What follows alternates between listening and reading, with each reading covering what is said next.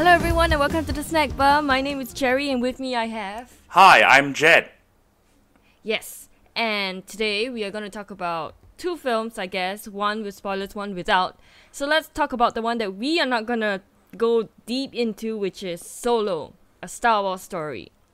So this was the Phil Lord and Chris Miller film that I was looking forward to, but they got fired at the last minute and Ron Howard came back. I have to admit, I'm not a huge Star Wars fan, so I wasn't really looking forward to this film, but I was morbidly curious to see what the final product was, and it was really boring, but that's on me, I feel, because I'm not interested in the character, but I think for all the drama this film had, the fact that it was a pretty competent film, I'll give my hats off to them, because we've seen what films with bad production can turn out, which is Fantastic Four, Yeah. Yeah, so and as much as it pains me to admit, something like Justice League also shows like the scars of a director change, of executive meddling. Mm-hmm. Yeah, so, more than Solo. Yeah, so what do you think of Solo, since you are the Star Wars fan? And I think that 90% of the world are Star Wars fans, and 10% of us are assholes. So, what do you think, Jen? Yeah, so before we get into that, I guess like your relationship with Star Wars is perhaps a little bit like my relationship with Harry Potter, where it's not something that I grew up with, but I'm interested to see what the new movies are like and maybe go back and familiarize myself with the old movies. And I think you've done a lot more of your homework with Star Wars than I have with Harry Potter, but like we don't have the emotional connection to those respective franchises because we didn't necessarily grow up with them, and vice versa, you know what I mean? Yeah. Yeah, so with Solo, I honestly really enjoyed this movie. Going in, I was very skeptical. I think I said that I would like to travel to two alternate universes. So one alternate universe is the one in which Phil Lord and Chris Miller stayed on the movie. The other alternate universe is one in which the movie exists as it does now, but I knew nothing about the director change, nothing about any of the behind-the-scenes drama, nothing about Eldon Ehrenreich needing to get an acting coach, and I just went and watched the movie blind, because I don't think I would have been able to tell anything was quote-unquote wrong, you know what I mean? I mean, I think I would, because I found it boring, because, okay, to be fair, out of all the Ron Howard films, I think the recent ones that I saw, Rush and In the Heart of the Sea, I fell asleep in both of them. And even though I really like Rush in the end, but I think Ron Howard doesn't have the youthful energy that's required for Star Wars. To me, at least. Because I think it's not even the best looking Star Wars film. Like, say what you want about The Last Jedi and Rogue One, at least they were so pretty. At least you can have a frame of that movie, and it's so beautiful to look at.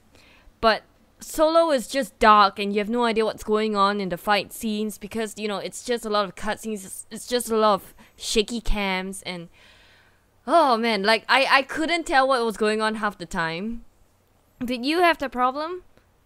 No, I'll like, I don't want to invalidate your opinion, and I think you voiced the majority opinion. I think in general, people are at best okay with this. So I'll tell you what, I went into this movie, I didn't really know how it was going to turn out, and then A Long Time Ago comes up on screen, and then it was A Time of Lawlessness, and I freaked out. I was so thrilled. The movie hits the ground running. It opens with a really energetic sequence.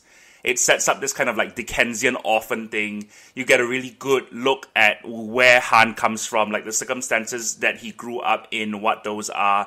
And I felt like I've heard a lot of people talk about the movie as very safe and very boring, but I felt it was very energetic and very entertaining. I think that it went a bit long. I think 2 hours and 50 minutes is a bit long. And I checked out a little bit during, ironically, the Kessel Run.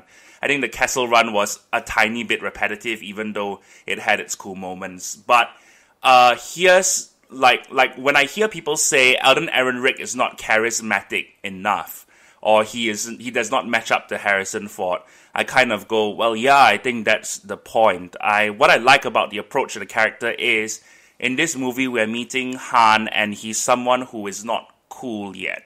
And he desperately wants to be cool. He desperately wants to siphon off coolness from the cool people around him. So, like Woody Harrelson, Thandie Newton, like Lando, Donald Glover. He's just trying to learn how to be cool from all these people who surround him. And I feel that there are a lot of elements in this movie which are really, generic or formulaic, but I think Star Wars is in part kind of about reinterpretation of formula, because I tell everyone, if you go back to A New Hope, that's like a rehashing through a fantasy sci-fi lens of age-old tropes, of mythological tropes, of stuff, like all the way back from Greek myths, Arthurian legend, biblical stuff. So I think that this movie follows a lot of crime movie or caper movie, heist movie formula. Where I thought it sparked the most was in the relationship between Han and Chewie. The meeting between Han and Chewie, the first meeting, which happens early on in the film, of course, I did not expect that to play out the way it did. And after that scene, I was totally on board with this film.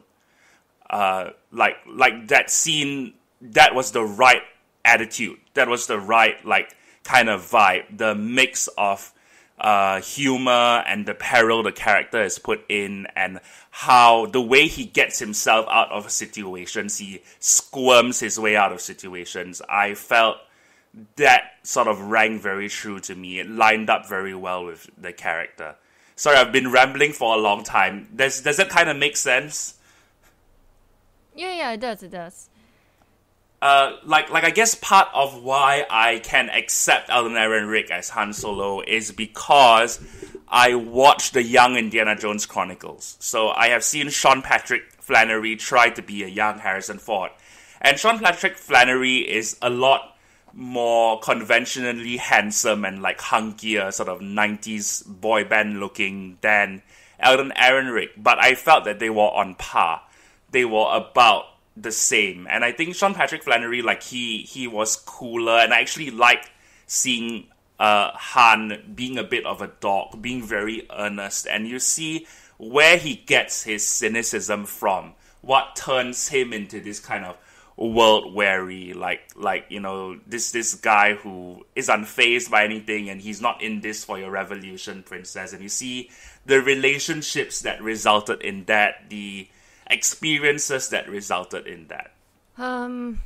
Well, you said a lot of things that I'm really glad that you feel the way that you do. I wish I was into Star Wars, I really do. No, And it's totally okay, yeah. Yeah, I don't really understand what Han's Solo character is supposed to be, and I'm even more confused after watching this, because he's supposed to be this. He's supposed to be a very he's for himself kind of guy, and there are certain things that he does in this film that don't exactly portray that kind of character. So I was really confused why he cared about other people. Yeah, that's actually a very, very good point that you've raised, and I really like that you've said that. I think that as originally conceived in A New Hope, Han is very much a gunslinger. He's an outlaw. He's a character from a western. He is in High Noon. I forgot who it was in High Noon. God damn it! But yeah, basically that kind of a gate with the holster, with the boots, the vest. So he's meant to be a space cowboy. So I think what we learn in this movie is how he got there. How he got from being someone who cares to someone who doesn't. Or at least someone who has learned to pretend he doesn't care. Does that? Yeah, so it's kind of seeing he wasn't always that way. And there was some key inciting incidents in his life that turned him that way. So I guess one of my issues with the movie is that the important things that happened to Han happened within 2 weeks. All the important things in his life. as opposed to like in the Young Indiana Jones Chronicles where that's spread out over 20 years and you see him as a like 8 and then you see him as like 19. So I've heard it said that maybe this would work better as a TV series, and I don't know, because I feel like that would kind of draw things out unnecessarily. But as it stands, yeah, part of the problem of the movie is they are rushing to hit those important points. You know, he needs to meet Chewie, he needs to meet Lando, he needs to get in the Falcon, he needs to get the Falcon from Lando. Most importantly, how did he get his name? Yeah, I think that's never really been a thing. I think I like that scene. I like that scene because it goes to the point of someone searching for an identity. And I think that's one of the themes of the movie is he wants to make himself in a certain image. And how does he make himself in that image? How does he try to assemble building blocks of coolness to turn himself into the Han he sees in his mind's eye, you know, into the Han he imagines himself to be? So, like, when you get to Mos Eisley Cantina, when you get to A New Hope, when he's meeting Obi-Wan and Luke, and he's boasting about how fast the Falcon is, he's boasting about the Castle Run, he wants to be that guy, that cool guy. So how does he get there? What was he like before that? You know, so I thought that's what the movie went into. And it's a gamble because you don't want to ruin the mystique of the character, but at the same time, I don't think this is like the Joker, where the Joker not having a fixed origin is a key gimmick to the character, something that he plays himself. Like, I don't think Han was being particularly mysterious about where he comes from. I'm sure he told all this stuff to Leia eventually, you know what I mean? Kira. I like Kira's character. I'm so happy you said that. Yeah. She's a good character, and I really like the chemistry between Han and Kira.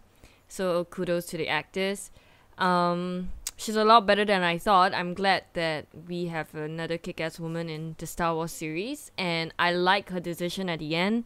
It was cool, and yeah. She's a good character. I think that out of everyone, she's probably my favorite because she doesn't have the baggage, I guess, of Star Wars with her, and she just feels new, and she doesn't feel like a retread of anything. Although I don't like that she's the love interest, but, you know, whatever. I think she's more than that, though, especially at the end. I think it's very, very important that she's the love interest. I think that there were times in this movie where I found myself going, oh, I hope these two end up together, and then I go, oh. Yeah. and I think because once you think of her as a love interest, you have certain expectations. So, okay, I don't adore Emilia Clarke. I'm very interested to see how this would have worked with Tessa Thompson, who was in the running. I'm very interested to see how this would have worked with Jessica Henwick, even though she's already been in Star Wars. So, I feel like the runner-up list is more interesting than who we ended up with. But, on the level of her being a character, I really, really love what it did, because it is like, okay, Han's relationship with this person is a defining moment in his life. How this results turns him into who he is, you know? And I look at her as very much like a Bond girl. And I think like the idea of that she's the people whom she's working with, how much she knows, how much she's telling, having kind of a past, and you know what the implications are for our hero with regards to her and her relationships, that felt like a Bond movie, and I really, really liked that. I think we better move on soon. So, final thoughts. I didn't like it, but I see, you know, after hearing all your points, I really understand why a Star Wars fan would love it, and I'm really happy that you guys are getting these films to sort of understand your characters. But you already had that before Disney kind of ruined canon, so I don't know. So I don't just like final thoughts before we move on. I love this movie. A lot of Star Wars fans don't love this movie. I think a lot of Star Wars fans are kind of blinded by Disney and the corporation and what Disney stands for. Yeah, and I think we went into this in The Last Jedi review. Disney as a corporate entity has done a lot of scummy things, just as many corporate entities have. But think about it objectively. Did Fox handle this property any better? No, they did not. And I think there's a very dangerous conception. Okay, this is overstating it, but the expanded universe as a substitute for movies, I don't like that idea. I think the expanded universe is a supplement. And I think that when you have so much material written by so many people, it's so difficult to keep it all together. And in fact, I have a lot of respect for Leland Chi, the Holocron people, and the Story Group people, because when you watch Solo, when you look at the little references that are made at the timeline clues, it is made by people who love this stuff. It is not made by people who want to make money, kill it, you know. Oh, okay. And yeah, and I mean, everyone wants to make money, but it's not solely motivated by that. Like, I don't understand someone who can walk out of Solo and say, this is made by people who want to ruin my childhood. You know, it's not Transformers. And like, not by a long stretch. And I have been hearing some Star Wars fans complaining about this series, but all of it really boils down to, this wasn't the Star Wars I imagined. You know, so Yeah, and that's the thing. Like I mean, it's very similar to, okay, maybe bad example, but Cursed Child. Cursed Child is not the Harry Potter a lot of people imagine. The casting is not the Harry Potter a lot of people imagine. And I think it's so tricky when we as fans engage with material, where we have to come to terms with the fact that as much as we're invested in it and as much as we've created a world in our minds, we don't own it. The creators do. Okay, but here's the thing about Cursed Child. The thing about Cursed Child is that none of the characters act like they do, and it is very poorly written. That's my main problem with it. I don't mind if it's like Fantastic Beasts, where you don't have the main characters. As long as it's well written, that's all I want. But Cursed Child is not like that at all. And I think, okay, Cursed Child is basically Phantom of Menace, I guess, where it's poorly written, it sort of ruins characters, it's not good. But then when you look at The Last Jedi, you look at Rogue One, you look at Solo or Star Wars stories, at the very least, they are competent. They are they're not well written, but they're fine. You know, if you don't like them, you still have to admit they are just fine. There's nothing too wrong about them. It's not boring like Phantom of Menace, and it's not mind-boggling like stupid like Clone Wars, where you just want to rip your eyes out because you're so bored and you don't understand what's going on screen and everything is so ugly to look at. So I think Star Wars fans just need to chill out. I think Disney is doing a whatever job. I think that they should calm down as well, Disney, because they are... I don't know why Star Wars fans aren't used to seeing that much Star Wars in their face, even though, in my opinion, Star Wars has always been in my face, and I'm not even a Star Wars fan, and this was before Disney bought Star Wars. Like, I had Clone Wars, Clone Wars series in my face, I had the comics in my face, I had all the quotes from the movies in my face, so I don't understand why people are suddenly complaining that Disney is oversaturating Star Wars.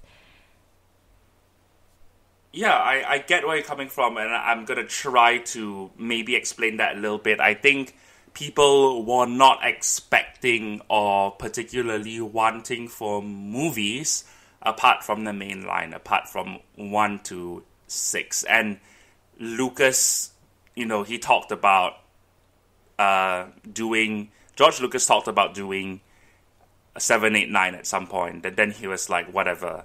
So I guess when we're seeing movies now, the saturation is like people are saying, oh, they're trying to milk the cash cow.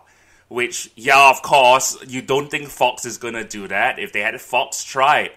And the best Fox could do with George Lucas in control was to remaster and turn those movies into 3D.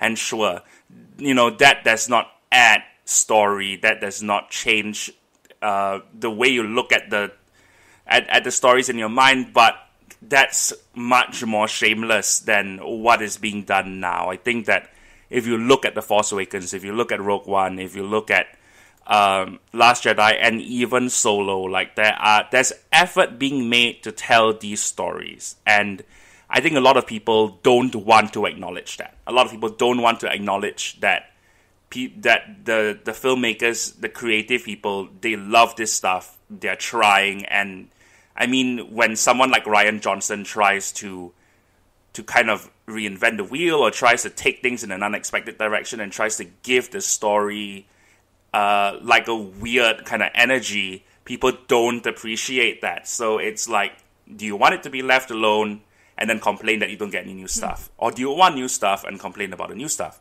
So the new stuff is not going to be all good, for sure.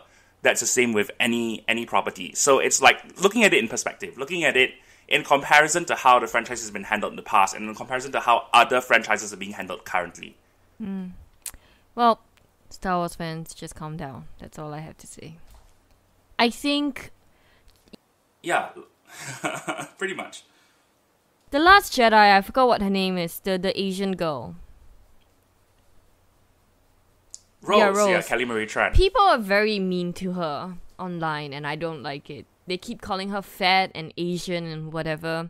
It's terrible. You don't have to like her character. Don't be mean about it, you know? Just calm down. I don't like her either, but I don't make fun of her. You're terrible people, nerds. Okay. Yeah, like I totally agree with what you're saying, and like I told you with my review of The Last Jedi, I had people defending slavery on my comment section. So, the MAGA people, the Trump people hate the movie so much. They hate that there are characters of diverse ethnicities. They hate that there are women in charge. They hate that Luke Skywalker is shown to be fallible. You know, they hate all this stuff because it does not conform to their ideology, and then they accuse Kathleen Kennedy of pushing an agenda, which I roll, you know. Okay, so Kathleen Kennedy, I'm sure, like many producers, she's a control freak, and I don't think that's a bad thing necessarily. I don't think you'd get this stuff leveled against her if she were a man. I think that sexism has a very big part to play in this like mass mob hatred of Kathleen Kennedy. Yeah. Alright, let's go on to less sad things. So yeah, I guess we'll leave it at that. I think like the relationship of Star Wars fans and the franchise. So after hearing all the Star Wars talk and all about ruining friendship, not friendship, childhood, I'm really glad, and people hating on Disney just because they're successful. I'm really glad that when when the Christopher Robin trailer came out, people were very positive on that. So that was a really nice thing to see, that Disney is, you know, not being hated on for being good at what they do. I'm just saying.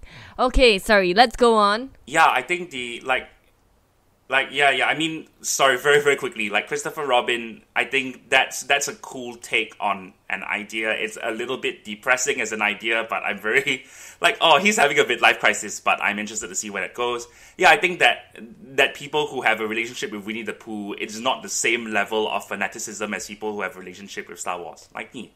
You know. No, but I remember so that's just that. Yeah, I remember the Paddington trailer getting a lot of hate, but it turned out to be a really good film. So I'm very happy. Yes, I love Paddington. I haven't so seen much, that yet. The second one. You'll love it. I loved the first one. It was so charming. And anyway, I'm gonna talk about the film that I saw called Rampage, and I think you got around to it, yay! I think I've never thought as The Rock as being a bad actor. So this is the first time I saw him without his charisma, and he's terrible. He's so bad in this. The story is shit. Like, he is... Okay, seriously, The Rock, I'm sure he's a really nice guy. He needs to take his ego down. He's like, I'm so cool, just look at me. Every girl loves me, but they can't have me. That kind of thing. It's like, just stop. What are you doing? And the monster fights are so bad, and I don't know. It's so violent for the sake of being violent. Okay, fine, but they are monster fights, whatever. I didn't realize that this was a disaster film, so I was very uncomfortable with seeing that many deaths in a PG film. What else is there? The villains were shit. They were so bad. Like, they weren't... I get what they were trying to do with them, okay? I get that they were trying to be campy fun, but it's It's so bad. I don't know what it is about it. It's so annoying. I wanted to punch the guy in the face, the guy from The Office, and still the one from what's that film called? Watchmen. I never liked her in Watchmen as the Silk. Jake Lacey and Malin Ackerman. Oh my god, she's so bad. She's so bad in this as well. I just everything about this film is so bad. It sucks. Don't watch it. I did. I regretted it. Well, actually, I don't regret it because Lucas wanted to watch it and he had fun. So I'm very happy for him. I hate this film. He owes me, but I drag him to all the indie films that I can get. So he gets bored in them. So I guess that's this. I guess this is my payday. You know, watching this film with him. Hated this film. It's terrible. Don't watch it. Yeah, it's shit. We all make sacrifices for the people we care about. Yeah, so yeah, I talked about Rampage in a previous episode, and I think like I was less bothered with it than you were, but all the points you have made are extremely valid, and a part of me is a bit sad that this is a higher Rotten Tomatoes score than Tomb Raider. Yeah. Which is a much better video game movie. It is borderline good. It's a borderline good film. Yeah, it's a borderline good movie. It works. It makes development. sense. And it doesn't feel like you know, the main character is invincible. It's a good actress. Yeah. God, what the hell? So this is unfair. You know why? Because I think people. I love that. I think people are so because she's a female character, so why is she acting this way? It's kind of sexist and whatever. And then you see The Rock, and it's like, oh yeah, The Rock is cool. Let's give him a pass. I don't. It's so unfair. Yes, okay, yes. You know what? I think a lot of it is that. And I'm not saying that the critics are wrong, whatever. Because everyone is entitled to their own opinions. It's just it doesn't. Yeah, I don't understand how some people who like Rampage don't like Tomb Raider more. Like, Tomb Raider was at least a movie. Yeah. Okay, I'm good. Yeah. Alright, Jed, what have you seen this week? Get it out of your system, and I agree. Nothing. Yeah, nothing besides Solo, I guess. Oh yeah, you went to Germany, right? Solo and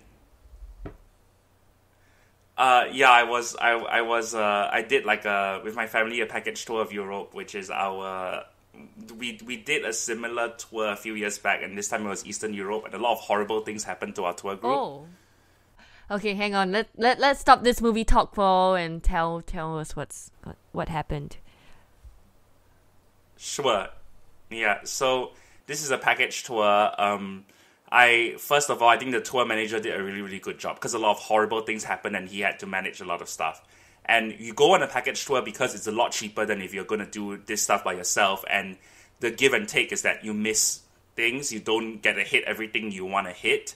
So like we spent an afternoon in Berlin and I felt that was very, very short. But on the whole, it was an okay experience. However, a lot of stuff happened. It was very eventful. 3 people had their passports stolen, so that was really, really nerve-wracking. And my mom fell and broke her hand. Oh, no. I started the trip with food poisoning, ended it with the flu. I think 7 other people had food poisoning as well. Someone had like €1,000 stolen. Yeah, a lot of crap happened to this group, but we made pretty good friends. And in fact, we're having some of them over to our house this afternoon, so that's why I'm recording this in the morning on a public holiday. Oh, that's cool.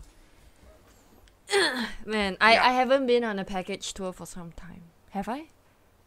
No, yeah, I haven't been on a package tour for some time. Wait, no, I went to Europe on a package tour. Yeah, I think that was all. Right, yeah. And I guess like okay, my main goal of this trip was to go to Budapest and hold Black Widow and Hawkeye around. And do what happened in Budapest. So I did that. So I'm very happy I did that. And then, like, I held Red Skull in front of the Brandenburg Gate and hope people did not call me out on it. You know, you went to Neuschwanstein Castle, right? Schloss Neuschwanstein. We saw it from far away. Okay. Yeah. Yeah, I thought... I'm surprised there hasn't been a Hollywood movie made on Neuschwanstein yet and how it was built and the guy behind it. I forgot his name. But it's a very... The Mad King Ludwig. Yes, I think he's so Oscar baity, his story, because he's gay. He's a disturbed Yeah, man. yeah. The Wagner thing. Yeah. Yes, the connection to Wagner. You could have so much cool music in that movie. And he died a mysterious death. So I'm surprised Hollywood hasn't tried to do an Oscar bait film with that yet. Maybe soon. I don't know. Like I'm sure there's probably a European movie made in the 40s or 50s. I'm sure there is. Maybe there's like a silent film about King Ludwig. I'm surprised that people didn't. People still don't know who he is, even though Neuschwanstein is the castle that inspired Sleeping Beauty. Or Cinderella, whichever one, I forgot. And his story is so interesting. His story is really, really interesting. Yeah. Like the whole thing of, he grew up on a hill and he looked at the other hill and was like, I'm going to build a castle on that other hill one day. And he did. And he didn't even see it happen. Like he didn't see it finished. Yeah, it's the kind of baller, like, I want a castle and you get a castle. But and also, like, the way all of these, like European monarchs are inspired by stuff they've seen in their travels. Like, he went to France and he loved, like, Versailles and things that he saw there. So he wanted to recreate that back home. Mm-hmm. Okay, so let's go on to Deadpool 2. Sorry, I forgot about that. I heard somewhere that... we have made Wade wait a long time. I heard that there was a working title for this film called Deadpool 2. Working title as the subtitle. Wish that happened, but never mind. So what happened in Deadpool 2, Jet? Okay, so first of all, at this moment I remember my very, very first episode with you on the Stack Bar was Deadpool 1. So it kind of feels like a full circle moment, and thanks for keeping me around that long. Thanks for tolerating me. I should be the one saying that. Can I just say, I was thinking maybe our tagline should be the snack bar with a guy who knows what he's doing and a girl who should probably watch more indie films. Because you... No. Don't sell yourself short. You totally know what you're doing, and you watch more indie films than I do, I think. No, I probably don't. Yeah. I haven't seen Isle of Dogs yet, and that's not an indie film. But okay, yeah, continue. Alright, so Deadpool 2 is the sequel to Deadpool, which is a big surprise that movie got a sequel. Because, it didn't do well, people didn't like it, and Ryan Reynolds, ruined his career. Worse than Green Lantern, some would say. Anyway, yes, exactly. That's on the poster, right? Deadpool worse than Green Lantern.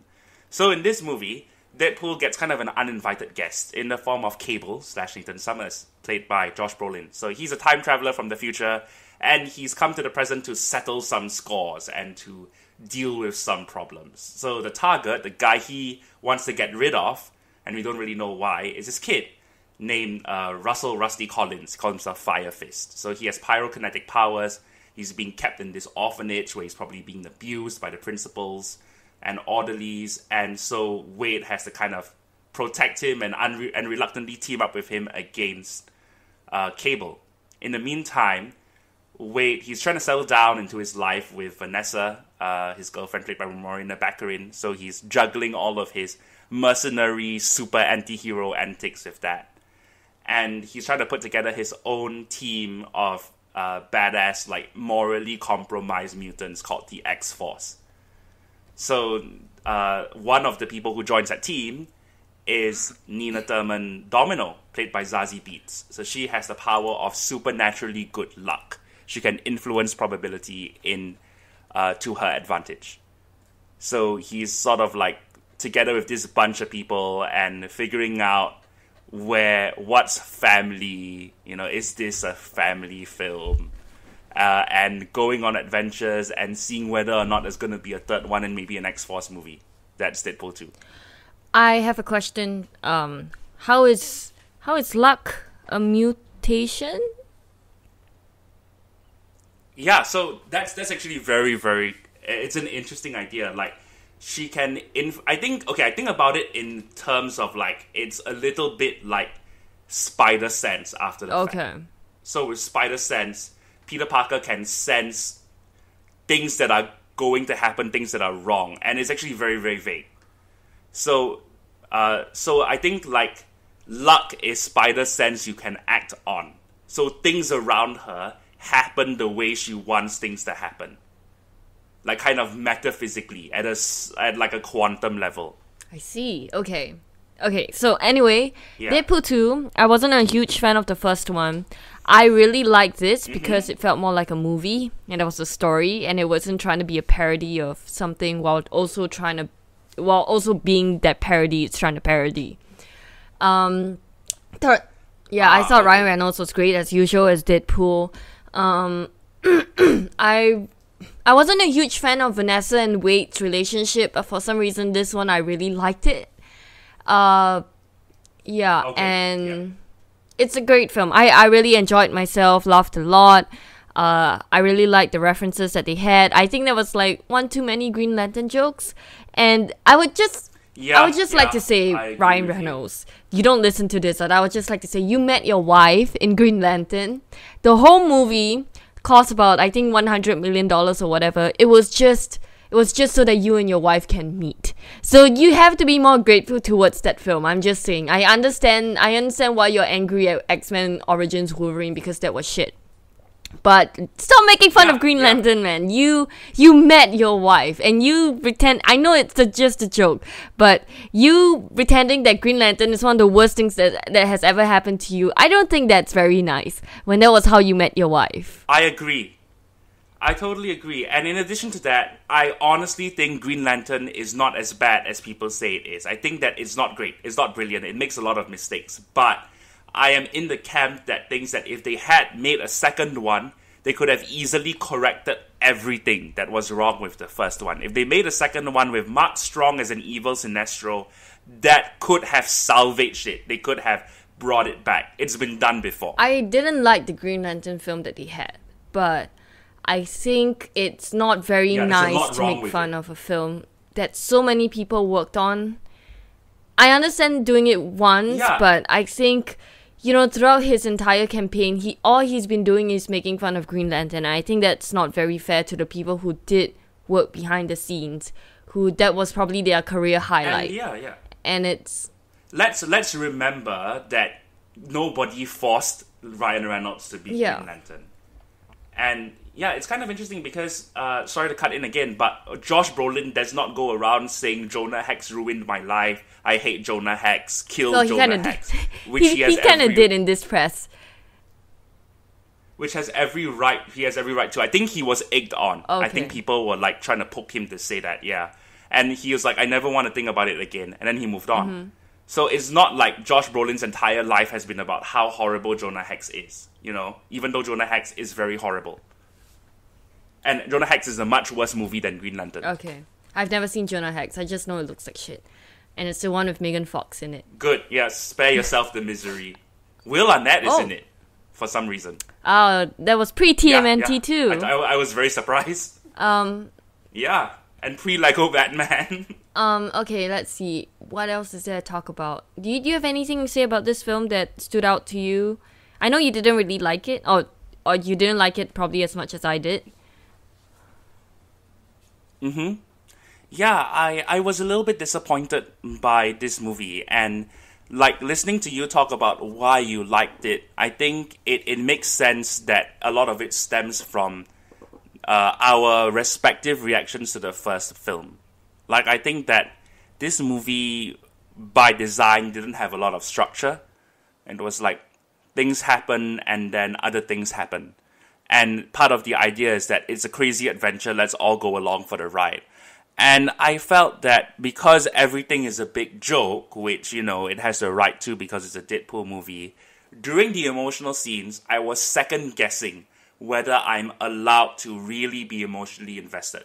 Whether or not the filmmakers are just gonna go, psych, you dummy, you fell for it. So I could not get invested in any of the emotional scenes at all. And I think that it really, it undercut the stakes. You've got life or death, crazy things going on, but because everything is a joke and nothing really can happen to Wade, it undercut the stakes. And the first movie had an origin story arc for you to track. So I liked that. This movie has an arc for Wade as well. It has an arc for Wade and Vanessa. But I think that what they did to the Vanessa character in this film and the direction they took her in really disappointed me, because that particular turn in her character is something that's been done a lot.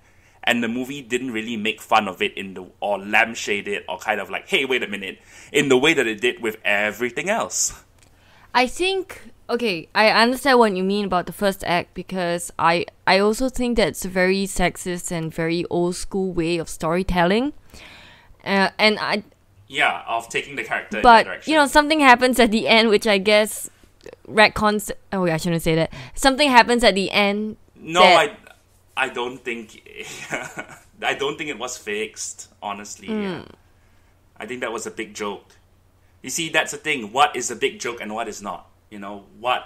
Because if what happens at the end of the movie does happen, nothing matters anymore. But this movie doesn't matter. The previous movie doesn't matter, and none of the movies in the X-Men timeline matter if we're supposed to take that gag seriously. But I think I don't know, like, because it's Deadpool, so it doesn't really bother me as much, because like you say, everything is one big joke. And I think I responded to emotional scenes because they were happening as it was. And the Vanessa stuff I really liked, because I really felt what Deadpool or what Wade was feeling, and I really liked the kid. And it's clearly a parallel to gay what they call it, gay conversion camps, where they feel bad for being who they are. And I think because you can draw parallels from real life, that's why I felt the emotional weight. It's a little bit heavy-handed, don't get me wrong, but at least it's there, and I did feel it. And I think it's because of Ryan Reynolds acting. Like, he is a good actor, so it's really nice to see him with his dramatic chops in Deadpool of all places.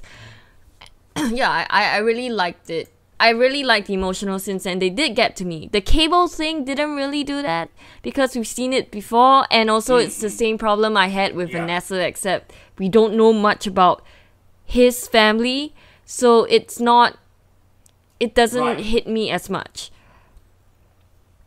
I get where you're coming from, and I think what you've said made a lot of sense. I think like your point of view, the interpretation of like the orphanage as gay conversion therapy, and like when you say that it's heavy-handed, I think all of X-Men is like the origin of X-Men as a parallel to the civil rights movement, to the gay movement, like in the Bryan Singer movies, which are a bit hard for me to enjoy now because the things that have come out about Bryan Singer, but mutant equals gay.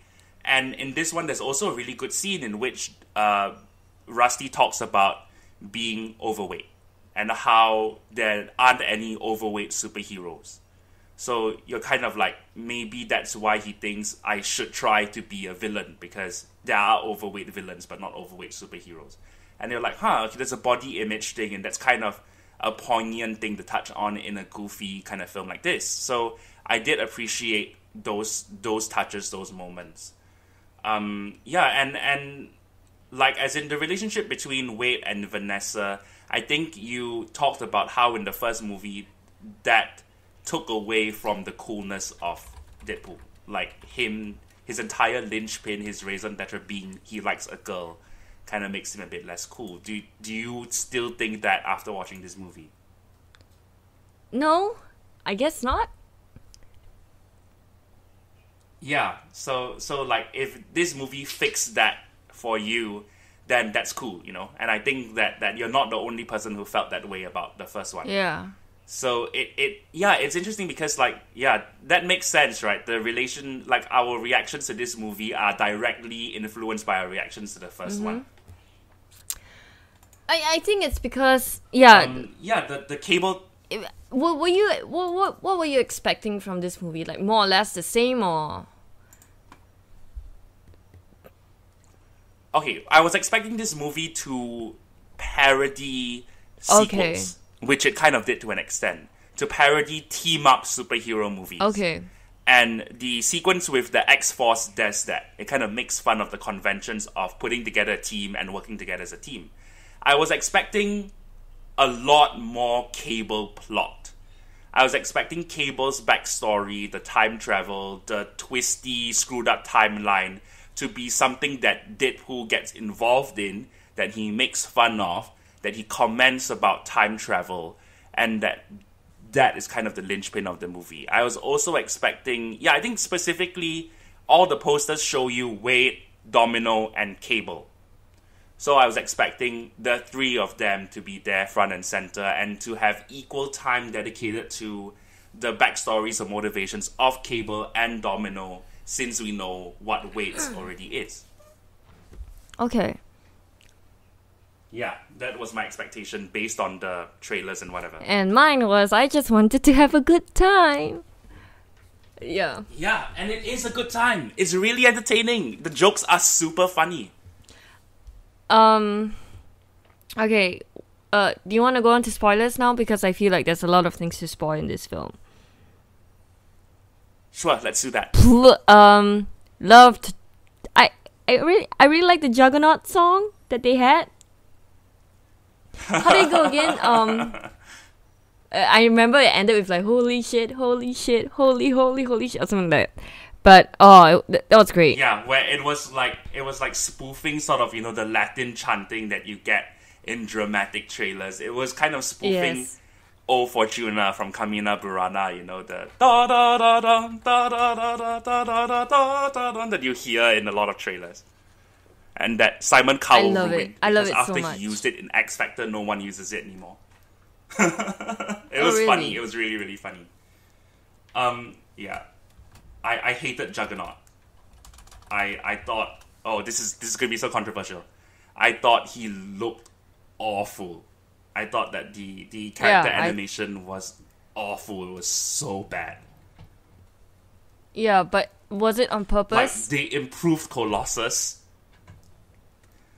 That's the thing. It's so frustrating with this movie. Like, any fault the movie has, I second guess myself. I go, was it on purpose? And brilliant, brilliant for the movie to have created that. Brilliant. I wish every movie had that kind of inbuilt excuse. And I think that's the magic of Deadpool, but that's also frustrating for me as someone who's looking at movies kind of critically, and kind of like analytically. Was it on purpose? I don't think so. I don't think it was meant to look that bad. Like, they make one joke about how there's a CGI fight. But Wade doesn't say, like, what's wrong with your arms? Why are your proportions all wrong? And why is your composition so odd? And yeah, they could have lampshaded it with that. And it was so strange because, okay, by right, him wearing that prison jumpsuit should make it kind of easier than animating Juggernaut in his full Juggernaut armor. But I think part of it was the cloth sim. The cloth sim was kind of strange at that scale. Yeah. I think it's everything that's odd. Like, yeah, it totally didn't work. At the end of the day, I think... No, it's so strange. You can break it down technically. I can't. Yeah, I think at the end of the day, it's just the lighting that really doesn't sell it for me. Because he's so much lighter than... The integration. He's so much brighter than the other films. So, it was very odd to see him. But I really like the Colossus stuff. It's very sweet. Oh, hang on. Yes. Let's talk about cameos before I forget. The Brad Pitt cameo was really good. Okay. Cameos. Didn't realize that the truckers, one of them was Matt Damon and the other one was Alan Tudyk, right? And the X-Men cameos. Yeah, neither did I. That was so great. Yeah, like Beast sliding the door back was hilarious. The X-Men cameos kind of broke my brain for a while because I'm like, wait, but where does this take place? Then I realized it doesn't matter because it's Deadpool. Yeah. Yeah, it's off on its like timeline island of stupid, which I love. I love the timeline island of stupid. I love that he says Patrick Stewart one moment and he says James McAvoy the next moment. And I love that. I love the X-Men timeline. I've already said this, and this just makes me love it even more because it doesn't make sense, but I love it. Yeah, because it's lampshading, it's highlighting how it doesn't make sense in its own, like, subtle is a strong word, but in its own way. And I don't know why I love that he points out the fact that no one is ever there, and that the studio, despite the the success of Deadpool still wouldn't give them enough money for like one A-list X-Men character. Yeah, he's like, you think that throw us a bone, you think that give us more X-Men, and then you cut to all of them like having tea in a room, and then B slowly closes the door. That was very funny. That felt like something you'd see in How It Should Have Ended. What else is there? Peter? Yeah, okay, so cameos. Sorry. Sorry? What's his name? The one from Brooklyn Nine-Nine. Terry Crews. Love seeing him in this. Yes, as Bedlam. I guess he is a cameo, right? Yeah, technically it's a cameo. Oh, okay. The Brad Pitt cameo. I will explain the Brad Pitt cameo. David Leitch, I don't know how you pronounce his name. Okay, director man, was a stunt double of Brad Pitt for about 10-15 years. Oh, okay. So he doubled for Brad Pitt in Fight Club and Mr. and Mrs. Smith, in a lot of movies, in Spy Game, a lot of movies that Brad Pitt has done. So he has a working relationship with Brad Pitt. And I think at one point they were considering Brad Pitt for Cable, but he couldn't commit to that. So he could, however, turn up for 2 hours on a green screen to do the Vanisher shot. Oh, that's so and good. The moment it's great. Like when they all jump out of the helicopter and you see just a close up of a parachute with nobody attached to it. That was so funny. The whole X-Force dying thing was amazing. I was so really, sad. really good. I was really sad though. It was a really sad scene for me, especially what's his name, Peter. I love Peter. Yeah. And I thought it was hilarious that everyone was speculating this is going to be Pete Wisdom. He's secretly a complete badass. I love that he's just a normal guy. No. And I love that Deadpool saved him so in the great. end. Out of everyone, he saved him. Yeah, that's right. That's true. I was kind of sad about Louis Tan because, well, Louis Tan, man, he was almost Iron Fist. Then in this movie, he dies because his hair flapped in his face. I love that so much. That's hilarious. That's why Shatterstar died. It's because his hair flapped in his face. Let's see what else is there to talk about. And then Bill Skarsgård, the clown from It, he was Acid Vomit Man. Oh, right. Oh, Yeah, you see, I was so Pennywise. excited because I saw Peter surviving. It's like, oh, thank God. And then he went to help, what's his name again? The clown. Zeitgeist, yeah, vomity guy. Vomit guy. I was like, oh no. He's gonna throw up all over Yeah. P. Oh, I was so sad when he died. That's exactly what happened. Oh, yeah. Like, okay, so, question to you about, the gore in this movie. Like, I think in the last film you said that it wasn't kind of gory enough. Like, they cut away when it was about to get super gory. So did you like that there was more gore in this I one? don't remember where they would go. But I think I wasn't bothered by that because I don't remember it. So that's my answer. Yeah, I think, like, it's very Looney Tunes violence. It's very, very exaggerated. I mean, the gore in terms of, like, you see Pete melting when Zeitgeist vomits over him. You see them going into the wood chipper. And you see, like, body parts and intestines. Yeah. Like a comedy gore. Over-the-top slapstick gore. I really liked it. Like, It was people very said... fun. I liked it It's too. very violent, but it's very People fun. said this movie was good. Yeah. Yeah, people said this movie was going to be shocking. And I think, like, mainly what people are referring to is perhaps the scene where his legs grow back. Oh, yeah. Like the baby penis scene. Like I thought that joke went on a little bit long. Yeah, me too. And because they're rehashing a joke that worked well in the first one. And I'm not a fan of like dick jokes, so maybe that's why. So I thought that was just me, but I guess it's everyone. Yeah. Because you represent everyone to me, Jet. But one thing that was funny. Sorry, yeah? Hello, I am all people. One thing that was funny about that scene is I only found out watching the credits, but when he uncrosses and crosses his legs like Basic Instinct, they use the music from Basic Instinct by Jerry Goldsmith. Oh, cool. I didn't notice that. Negasonic Teenage Warhead. Okay, sorry. Can we just call her Negasonic? Whatever. No, you got it right the first time. You got it right the first time. Yeah, you did. Negasonic Teenage Warhead. I wish she was in it more. She's really cool. Yes. Like that she's a lesbian, I guess. Is she a lesbian or bi? I don't know. Yeah. Okay. I don't know, man. Yeah, I mean, if I'm not wrong, Brianna Hildebrand herself has come out as lesbian. So she's lesbian. I like that they're very open about it, so that's very nice. Yeah, me too. Her girlfriend is very cute. I like the thing with her and Deadpool. Hi, Wade. What's the name again? Yukio. Hi, She's Yukio. supposed to be the same character. Yeah, she's supposed to be the same character as Wolverine's bodyguard in the Wolverine. Oh, are they the same? They're not, right? They are the same character, but like different timelines. Okay. Or they just, yeah, that's what I've heard. Like, at first, when people saw her in the trailer and she had electricity powers, we thought she was going to be Surge, who is Japanese in the comics.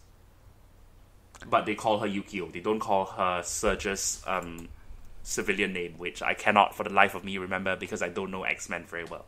Yeah, I liked her. She's very cute. Again, wish there was more Negasonic Teenage Warhead. I liked it when she showed up. That was really badass. That was really nice. What else is there? Yeah. What else is there? Like okay, Oh, sorry, Fire Fist? Sorry. What do you think of him? Fire Fist, yeah, Julian Dennison. Like, I don't like that he was the main villain. I was very disappointed that he was the main villain. I wanted Black Tom Cassidy, who barely appears in this film, to be the main villain. Yeah. Like, I thought that Rusty was going to be a first act plot device. I like that the actor had fun with it. I like that it's I like I said earlier, I like the scene where he talks about body image, where he talks about being overweight and saying how there aren't any heroes who are overweight. And I like that Wade eventually establishes a genuine connection with him when this is a guy who like detests all things genuine. Although I do feel I feel like Wade I didn't feel the relationship developing naturally because it felt like he only wanted to save Fire Fist so that he can die and be with Vanessa. So Right, I think that's how it started out. So... And then afterwards, like, he connected to him after the jail scene. Because he's like... we all lost something or something. But hang on, no, that was Cable. Never mind, I'm remembering it wrongly. That's also Rocket Raccoon. Yeah, so... Yeah, By the way, the Vanessa thing is fridging, which I don't like. I really wish that they did something else with her.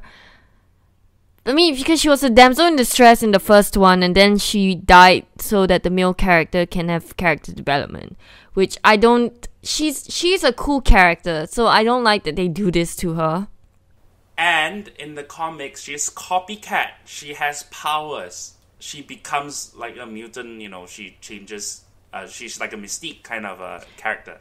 So I was very, very disappointed with that. I checked out at that moment. I was like, oh no, that's what they're doing. And I expected smarter from this movie. See, I thought because of that, she's going to become Death, the character Death, which I know that she has a relationship with... Yeah, good shot, good call. Yeah, so in the end, but she came back, so... As in, like, Thanos' girlfriend. Yeah, okay, let's not go there. So I thought... Because this film, if you have a character called Death, and she becomes Death, no one's gonna blink an eye. Because they'll be like, yeah, okay, she's Death now. Yeah. But, I don't know, then they brought her back. The weirdness threshold is so high, you can do whatever. So I really like the James Bond parody intro. It was so fun. And I love the song. I think it's a genuinely good song. Although my favorite part of the song was when she goes... Good song. Yeah. Something like there's this sincere line, and after that she goes, whoa, whoa, which is my favorite part of every song ever. When they have no idea what to write, so they just write whoa. Yeah, and... It is also so... That's most of the songs in The Greatest Showman. Really? I haven't seen that yet. It's a fantastic parody. I love it. Yeah, and I think it is brilliant that they were able to snag Celine Dion. Because, of course, Celine Dion is Canadian. Yeah. So, like, my Celine Dion is coming to Singapore. Like, my fantasy is that I get her to hold a Deadpool custom that I've made, but it is not probably going to happen. Because I do not work the music beat, and I don't think she does interviews. Oh, okay. Well, I'm going to Las Vegas Sad face. soon, so I can bring it there and just hold it up Oh, nice. during one of her performances, I guess. I'm not going. Just throw it at her face. Okay, yeah, so, like, when they went in and they did the Bond, like, opening sequence, and they were like, wait, did they really just kill Vanessa? I was like, yeah, you did. You know, I don't see why that's a big deal. In fact, it makes me disappointed in you, movie. I think that's what. Point, I think that's what they were trying to do, though. They're like, I know you're disappointed, so remember that this is the guy that killed the dog in in John Wick. Yes. In John Wick. Now, I think, like, okay, so here's my problem with killing Vanessa above and beyond fridging. In Aliens, you spend the whole movie rooting for Ripley, Newt, and Hicks, and at the end of the movie, they become like this makeshift family unit. At the beginning of Alien 3, you find out that Hicks and Newt died. So you're like, okay, so what was I invested in them in Aliens for? You know, and that is the same thing that Simon Pegg brought up because the producers of Mission Impossible wanted to kill Julia, Ethan Hunt's wife, Michelle Monaghan. And he said, no, don't do that because the whole of Mission Impossible 3 was saving the wife. So you gotta have a cameo to show us the wife is okay. So that was Simon Pegg being smart and, you know, sort of bringing on board the geek knowledge that he had. So that immediately reminded me of that. Where it's like, so what is the big deal about saving Vanessa at the end of the first movie if that's all you're going to do? But okay, there's one thing I really, really loved about the scenes in Purgatory or in Hell or Heaven when Wade is trying to get to Vanessa. He can't because there's a wall. That's the one wall he can't break. Aww. Oh no, I didn't even think about that. No. Aww. He can break any other wall, but he can't break that wall. He can break the fourth wall, but he can't break that wall. So I thought that was beautiful in terms of like a visual image. And then I caught myself going, wait, but can I allow myself to engage with this sincerely? Because it's a joke and they're probably gonna punk me out at the end. So yeah, I'm glad you didn't have that problem. I'm glad that you connected with the movie on that level. Because I could not. Okay. Like, I read one guy saying this is the first comic book movie my wife cried in. And I felt like, really? She didn't cry in Logan? I didn't cry in Logan. I cried in Wonder Woman and Guardians 2. Because they were very sad. And it made me sad. Okay, I didn't cry in Guardians 2. I teared up. That's the difference, guys. Yeah. This one didn't make me cry, but I did get the feels. I teared up at the end of Wonder Woman because I was so happy. Yeah. Like I mean, we both cried in Man of Steel. I think I did. I did cry in Man of Steel when he was in the closet. Oh man. The flashback. Yes. Yes, that destroyed me, okay? That ruined me so bad. Yeah. Yeah, so like what I was saying about Aliens 3 and how that kind of nullifies the emotional impact. So it's and yeah, we were talking earlier about how at the end of this movie the post-credit scene is Wade undoing everything because Yukio has fixed Cable's time turner and or whatever it's called. So they go back and he goes back to X-Men Origins. He says, I want to fix a timeline. And then he goes back even further. He goes back to Ryan Reynolds receiving the script for Deadpool, for Green Lantern, different movie. So, yeah, then people are saying, does that mean the whole movie didn't happen? And I'm like, I cannot accept that. I cannot accept that that's what happened. I can only accept that this is a post-credits gag. Well, I think that it did happen, but that doesn't mean that the movie didn't happen. but it means the movie didn't happen because he went back in time and he changed. But he did change. He did, know that he is a good father, or he can be a good father.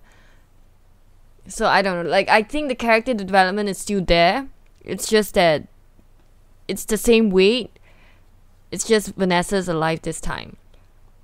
And the ones that don't really make sense, and I think our jokes clearly are, the Green Lantern and the X-Men origins part. Yeah. But as in like the teddy bear healing itself, that happened. But Cable is still Cable. Okay, but it didn't mean that didn't happen to him. It just did, but in another world or in an alternate universe that happened. Right. So it didn't really bother me that much because I do think that the movie still happened. It's just that other characters or, something else has changed. But the character that did change the timeline did experience what he experienced and kept what he experienced. Right, yeah. So even though the circumstances change, like Cable still has memories of his family dying and him coming to the present to team up with, or fight and then team up with Wade. Yeah. Right, yeah.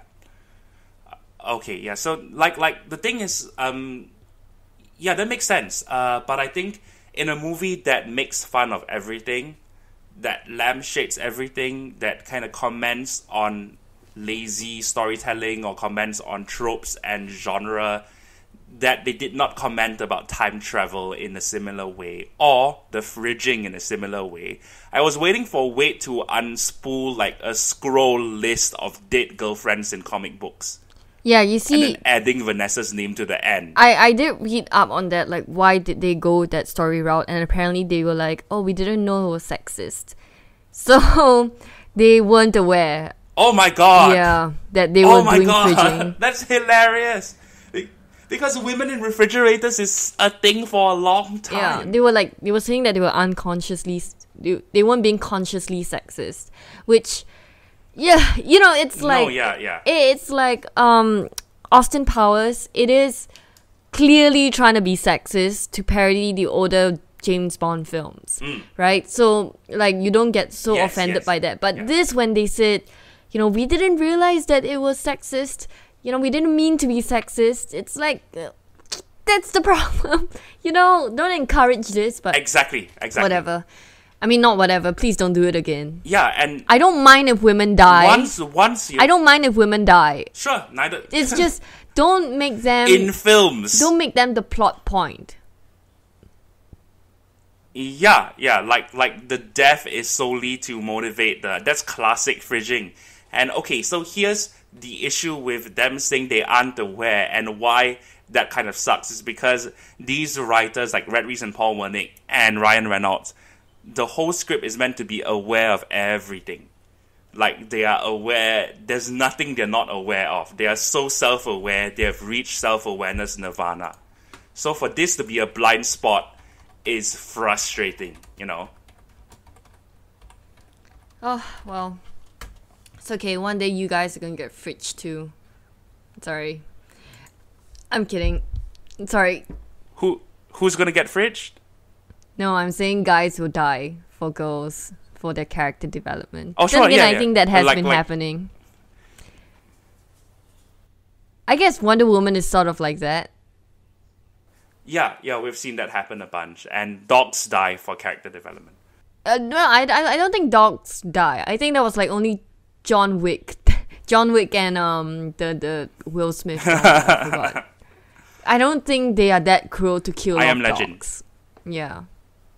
No, we don't get... Oh, that movie, A Dog's Purpose, though. That was just dogs being fridged through the whole movie.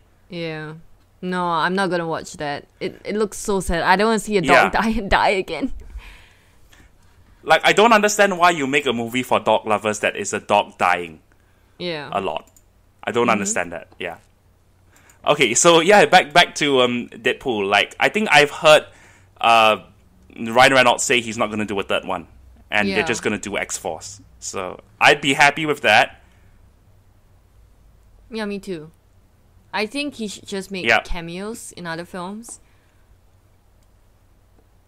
Yeah, he should. and so should Hugh Jackman. I really wish he was in this film. Me too. The first shot of this movie is a custom action figure of him from Logan, where they took the X-Men Origins Wolverine Logan and they put like a tank top on him and they stuck him on the tree trunk. So that was kind of fun for me to see that there's a custom action figure in this film. From the first shot, it doesn't really make sense with the timeline because all the X-Men should be gone by then. But Logan happened. Yeah. So they love it. Yeah, I think they're like kind of rubbing it in our faces and it makes sense. And it was so great that the X-Men who we saw were the young X-Men, were Nicholas Hoult and Alexander Shipp and James McAvoy. So that doubly and then he puts on the Cerebro helmet and he says it smells like Patrick Stewart. Mm-hmm. So like my favorite joke in the first movie was when Colossus says, "Come we see Professor," and then he goes, "McAvoy or Stewart." That was my favorite joke in the first one. So they doubled down on that in this one. Timelines are so confusing. Okay, yeah. Yeah. So I think that's it for Deadpool 2. I think the next two big films are The Incredibles 2 and Jurassic World. Fallen Kingdom or something like that. I'm looking forward to Jurassic World. Did you like the first one? Yeah, like Anonymous.